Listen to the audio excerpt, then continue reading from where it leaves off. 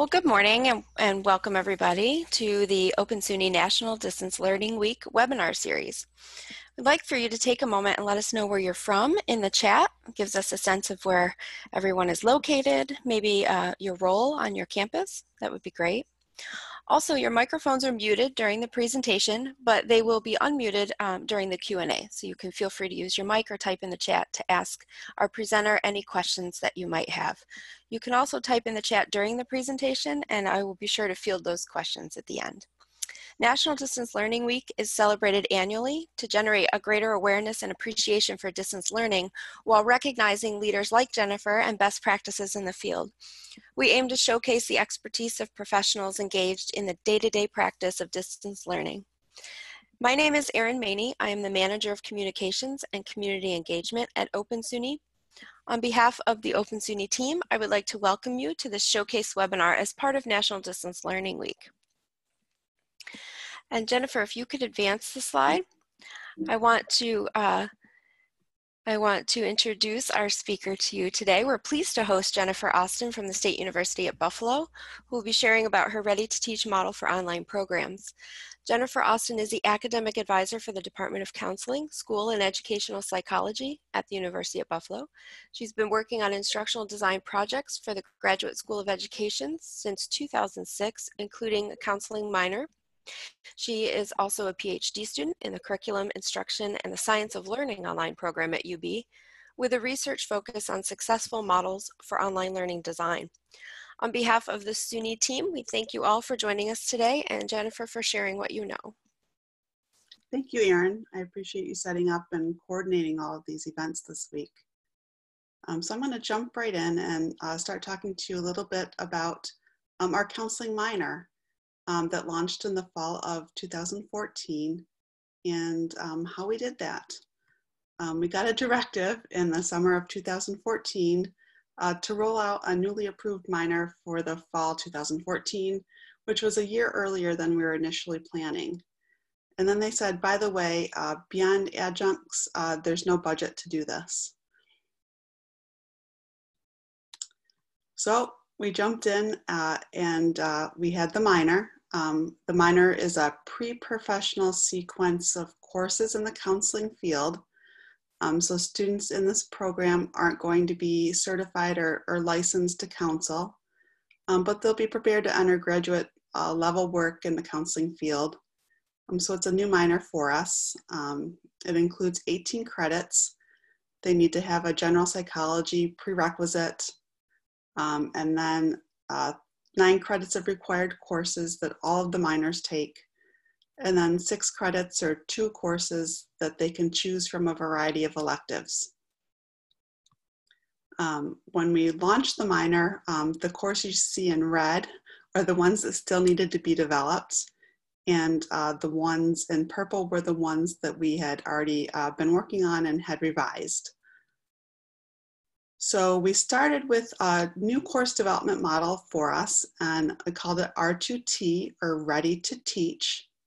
The goal was to develop a scalable model. We knew we had a lot of demand for the courses that we were going to be offering, but with the limited number of faculty involved and our need to provide teaching experiences for our PhD students, we knew we were going to have a lot of rotating instructors through these courses and needed to find a way to provide some consistency in these courses across semesters between instructors. And so our R2T, or Ready to Teach model, was born. How that worked was we found a lead instructor. I then worked with the lead instructor and we collaborated together on an online course development. We then had the lead instructor pilot the course, usually in the summer if that was possible. We then made revisions to the course, and then the lead instructor would teach and mentor PhD students or new adjuncts in the delivery of the course, and we'd start the iterative process of making revisions to the course and bringing new faculty and new adjuncts into this teaching model for these courses. So what was our R2T? It was a Ready to Teach course. So some of the hallmarks of the R2T was they had a Ready to Teach syllabus available. And it's a detailed online syllabus for them, typically 12 to 16 pages, and had all of the information that they would need and the students would need to take the course. So a lot more detailed than our typical on-campus syllabus would be. They also, number 2 was they had a Ready to Teach course. UB Learns is our branded Blackboard platform. So the instructors for the course would have their course set up inside UB Learns and ready to go with them, including all the unit coursework. The discussion boards were set up for them. There was help content for students to get going with the course. There were announcements that were built into the course. And then the instructors could customize from there what they needed to, but it gave them a good base start to be ready to jump in and teach that course. It was made available to the students 4 weeks in advance of the start of the semester. And we found that really gave students a chance to go into the content, take a look, get comfortable with the course, advance of the semester, and be ready to go when that semester started. The Ready to Teach courses also followed a 6-unit schedule. So when we looked at when we're going to be teaching the courses, we noticed a lot of things ran on a 6-week or a 3-week schedule. So we did a little bit of modification to our standard 15-week course schedule and bundled the content from the 15-week course down into 6 modules, usually due every other week throughout the semester. When the course is offered in the summer, it just runs 1 unit due per week. When it runs in a 3-week winter session, 2 units per week are due. But during the 15-week semester, it gives us some time at the beginning of the semester when we're still in the drop add period to have students who are coming in and out of the course to not feel behind. At the very end is a wrap-up unit, and that usually happens during finals week. So students for the courses have already submitted their final projects before we get to finals week, which kind of frees them up to concentrate on some of the campus courses they're working on and gives our instructors time to grade and get those turned around for the end of the grading period. So the R2T courses typically follow a 6-unit schedule. The R2T was also built with a dual mentoring system.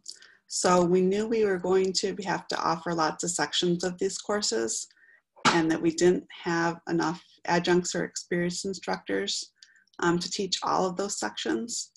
And so in the dual mentoring system, when a new instructor is teaching, they will be paired with an experienced instructor and the instructional designer who can help answer questions for them. And that's worked really well for us. Another thing that's worked really well as part of the R2T model is we do a multi-instructor best of revisions each semester. So typically as the instructional designer, I would keep a copy of the syllabus in a binder and have it ready anytime any of the instructors who are teaching the course, there might be 6 or 7 sections. Anytime they had a comment about something that a student had a question on, something that needed clarification, something like to see change for the next semester, I was able to document all of those. And then at the end of the semester, before we offered the course in the following semester, we were able to review all of those suggestions and decide which were going to be implemented into the course. And it really helped to strengthen the course, cut down on the number of questions that students were asking because the instructions through the syllabus and through the course were very clear, so instructors could focus on implementing the course and providing feedback to students rather than answering a lot of email questions about the assignments or syllabus from the students.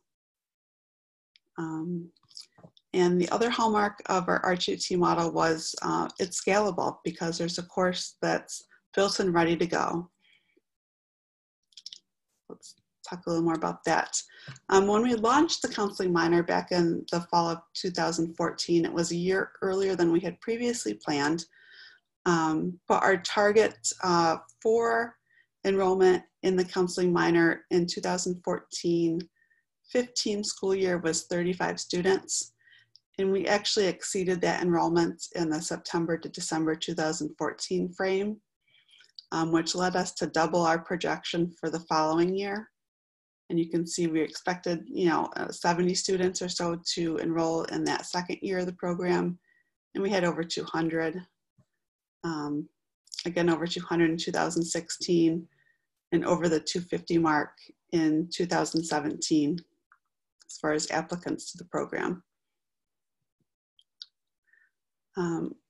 We did that in part because the work on the courses really started back in 2012. So we were already building our market for the minor, and we're building interest and student interest in the courses that we were offering as part of the minor. So we rolled out 2 new courses in the fall of 2012. We had 100 seats available. We filled 93. We rolled out 2 additional courses for the fall 2013. We offered 7 total sections, greatly increasing our number of seats. We went from 100 to 355 in fall 2013, and filled a good chunk of those. 96.7% of those seats were filled. In fall 2014, when we went to launch the minor, we rolled out 3 additional courses that year and continued to build our enrollment. We grew enrollment from fall 2012 to 2014 by 655%. So we knew we were in good shape to get lots of minors when we actually went to launch the program. Enrollment continued to grow into fall 2015, adding another 250 or so seats. And that's continued fall 2016. We had our 8 courses rolled out and filled actually more seats than we had available. Added another course for fall 17, added more seats, filled 99% of those. And for fall 2011, we're up to 11 different courses with 38 sections, enrolling over 1,051 students. So we're able to grow enrollment even from the fall 2014 by 173%, but over 1,000 times since we started working on the initiative back in fall 2012.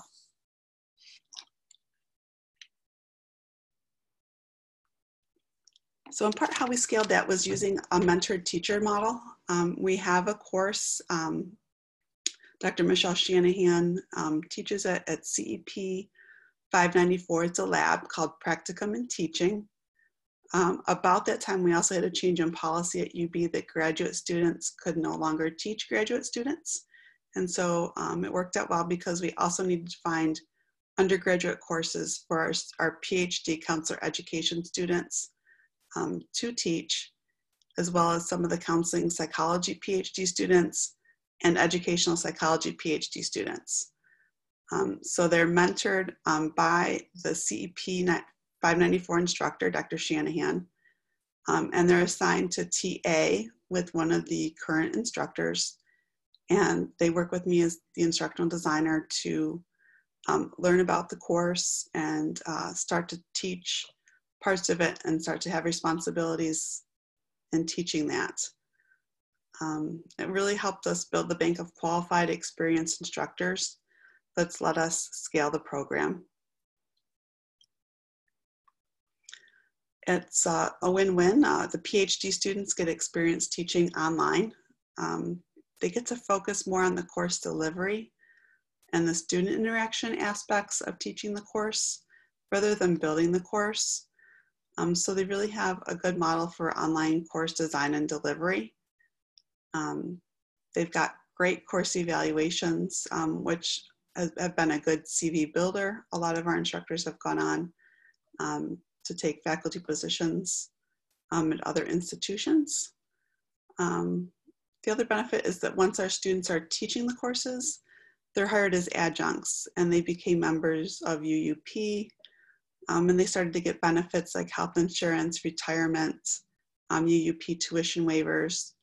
And until just this year, taking that route, teaching the two courses, made them more than a GA position would have made in our department. So that was very helpful, especially because our counseling education students are typically working full-time and unable to participate in a GA-ship. The courses also have been very productive. So we have a productivity index. The undergraduate courses have a 0.7 weighting in GSE at the Graduate School of Education. But the online undergraduate courses still make up 15 of the top 25 courses offered in the entire school, not just our department, but with 4 other departments. Of the top 25 courses by productivity index across the whole school, 60% of them are the CSCP online undergraduate courses. So they're very popular. 80% of those top 25 courses are online. And by the 2015-16 school year, the counseling minor program had the largest enrollment in GSE.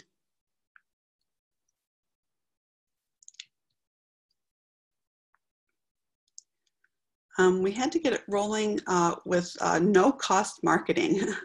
As like to call it, we had no additional budget beyond the adjuncts to teach the course.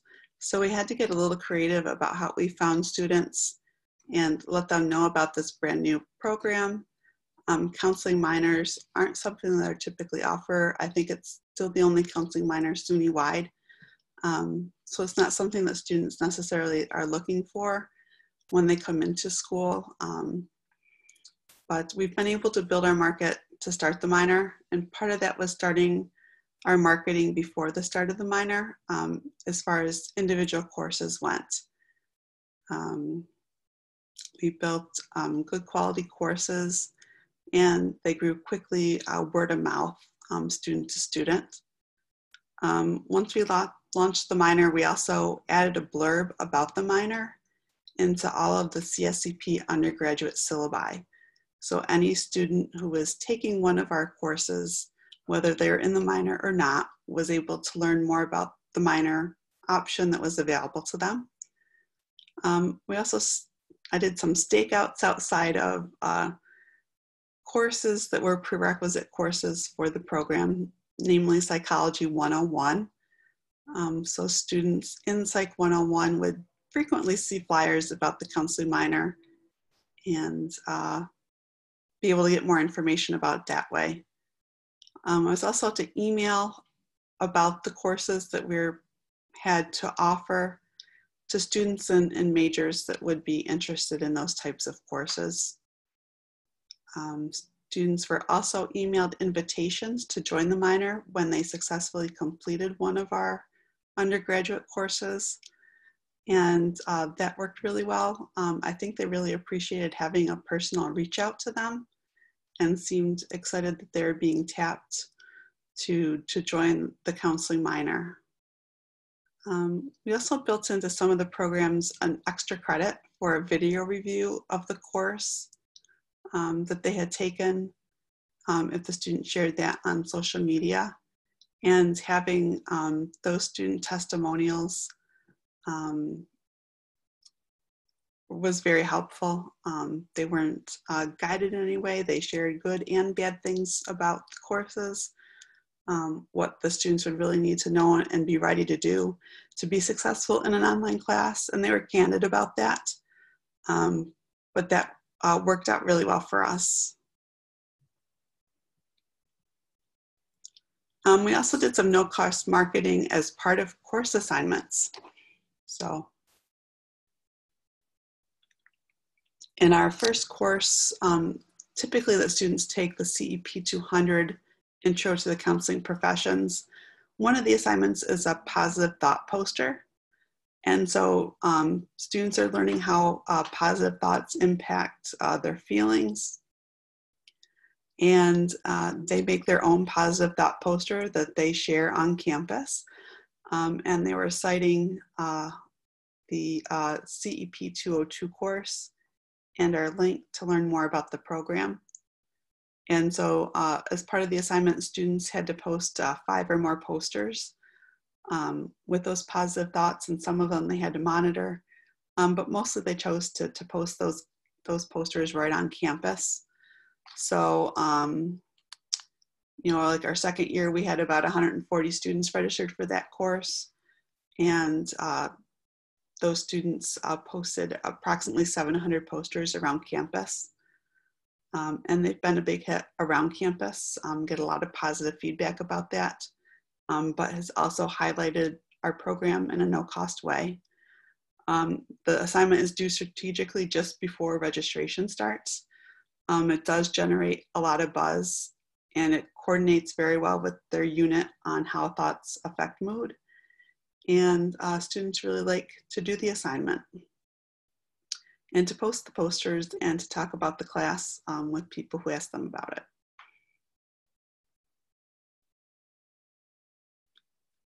We focus very heavily on creating a positive experience for students, and found that the positive student experience really does drive future enrollment. These are some of the comments that we've had from students about the courses, you know, from very effective, hands down one of the best professors I've had so far in college, and that's of an online instructor. Highly recommending the instructors, send out reminders, they're clearly talking, communicating well with the students, they're passionate about their topic area, and they like that the instructors had time to get to know students. In part, that was because of our R2T model. The instructors were implementing the courses rather than designing them themselves during that window. And course evaluations also showed that students were really liking the courses, and they were rating them pretty high. The counseling minor is the dark blue line in each category on the left-hand side. The light blue line was our department average. The orange line was our school average, and the gray line was our university average. And so you can see for each of these parts of the course evaluation, the students were rating the online undergraduate counseling minor courses higher than other courses in the school or department. And that's in the overall course. They're rating it higher in intellectual challenge and learned subject matter, and they're rating the overall instructor higher on average. The students are also successfully completing the courses, and that's one of the things I'm very excited about. You know, we looked at some of the data and the research that's been done on success rates and completion of courses. And, you know, we're looking at articles back from 2007 when they were finding 4 institutions who had an 85% or higher completion rate for online courses, and those were highlighted. You know, we're looking at the research from 2011 that the rate of failing or withdrawing is higher for online students than face-to-face courses, and looked at the 2013 study that put online course completion rates at about 65%.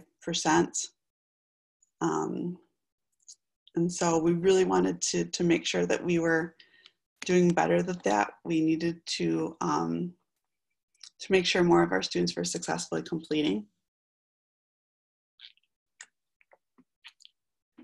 And then when we looked at the data, we found that they actually were. so that students are successfully completing the courses in the counseling minor at a much higher rate than we expected. This is a snapshot from the student outcomes in the counseling minor from fall 2017 at the end of the semester.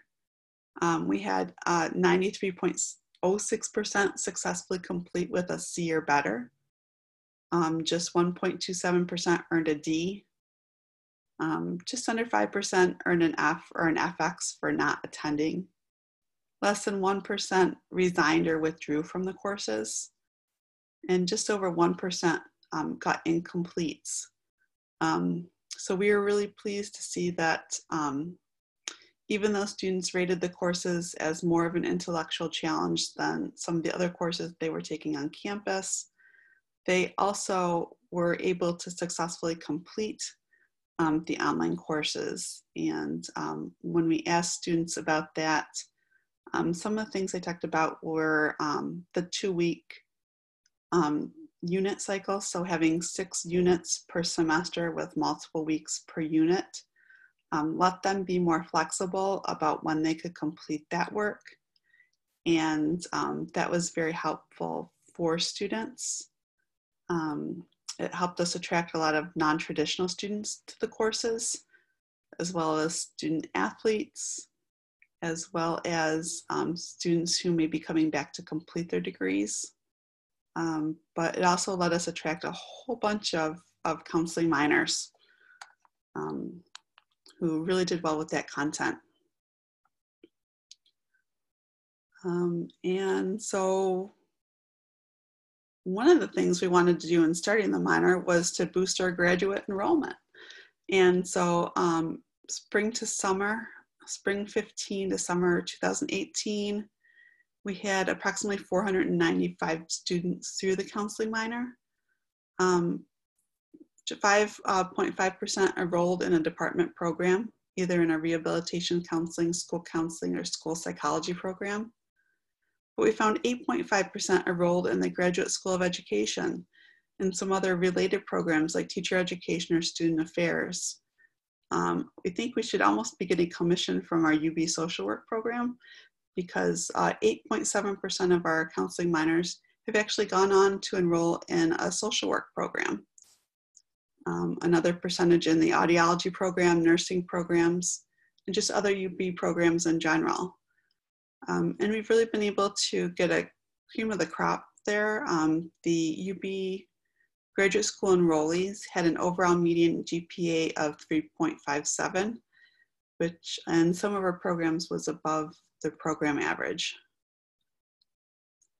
So the program overall has been a win-win-win. The department has a new program generating revenues for them. We had 182 current students at the start of the 5th year of the program, but have conferred over 675 minors in the first 4 years of the program, and more than 1,000 enrollments each fall and spring semesters. Plus we're getting enrollment in both the winter and summer semesters. Students, I think, are winning here too, because they're getting a high quality online learning experience every time, using content experts and instructional designers to create engaging online courses. And they're also learning and using the minor to learn about viable career options. And it's a win also, I believe, for our PhD students and new faculty, because they're learning to teach online using a mentored model. They're gaining feedback and online teaching experience, and getting a paycheck to boot. Some references and questions. Thank you so much, Jennifer. There are a couple questions in the chat. So with just a minute or two left, I will read them to you. So the first question was whether or not you had any tenured faculty teaching the R2T online courses in the counseling minor. And a second part to that question was there any pushback from instructors about having to teach from a master course that was already created for them, or did they appreciate it? We did not. We've had typically not full-time faculty teaching those courses, but there's been a full-time faculty member who's reviewed the courses for quality. For the most part, the teachers have really appreciated having the courses, especially as new instructors. Typically, there really hasn't been a lot of pushback on using a master course, and instructors would still have the flexibility to make changes to that course. Thank you. And Holly is asking if you could give a range for your class sizes. So in looking at the math, there were 2 sections with 100 enrollments, which is about a class size of 50, and 38 sections with over 1,000 enrollments, about an average of 27. So what's like the range of class sizes? Our class size has bumped around during the last 5 years. We're on our 3rd dean in the window that we're talking about here. So class sizes have varied anywhere from 50. They went then to 35 per class. They then went to 40 per section. They then went to 24 per section. And they're currently at 30 per section. So we've bounced around in that, and we've had to make changes to our courses to accommodate those different types of class sizes. So as class sizes went up, we had to change some of the things that were interactive in the course, maybe fewer discussion boards, maybe group presentations instead of individual presentations, to try to keep that instructional time approximately the same for the adjuncts that we're teaching for us. So you just mentioned some instructional challenges that come with that. Have you faced any particular challenges with support for online students, such as Jeannie is asking, student services, academic supports, anything like that? Actually, the interaction that support staff have with the minors is very minor. We've made the content for the minor very transparent and right up front. When students apply, they get a little guide to the minor. And typically that takes care of 99% of the questions that they have. So it didn't raise our need for support a ton, much less than other programs that we were running.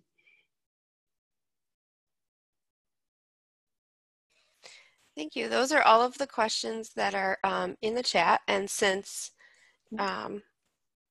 we are at time, I will go ahead and just wrap us up. A lot of thank yous for you. So I appreciate, Jeannie, you sharing what you know with us and sharing your model, your program. I love the questions. They were varied and from different angles. So we have a lot of people on the call who are either faculty or support professionals. So that's a great kind of mix. So it was nice for them to be able to hear that from all those angles. So we appreciate your time and attention. For those of you that joined us on the call, I did post a link to the recording or to where you can access the recording by the end of the day. And there are other events happening for National Distance Learning Week. So we would encourage you to take a look at those. And we hope to see you at another online event soon. Take care and have a great day. Thank you, everyone.